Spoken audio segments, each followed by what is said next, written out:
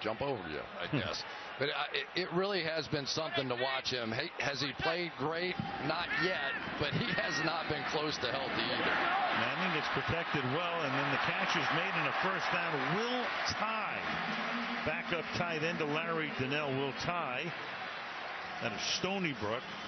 Free agent pickup by the Giants. It's a gain of 12, first down. And he's a big guy. Hopefully he's going to help the Giants with some blocking up front. Of course, we all feel and want to send out our best wishes to Daniel Fells as well.